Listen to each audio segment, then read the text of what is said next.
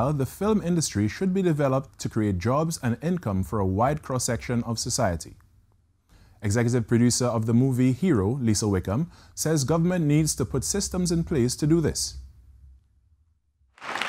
We need to look at establishing at least one co-production facility with another country, whether it's with Canada or with the United Kingdom, which allows us now to jointly source funds in Trinidad and Tobago as well as in whatever country we do a co-production with. So without a co-production treaty, it's very difficult for us to access international funds as filmmakers. The movie producer adds direct and indirect employment is created in producing a movie.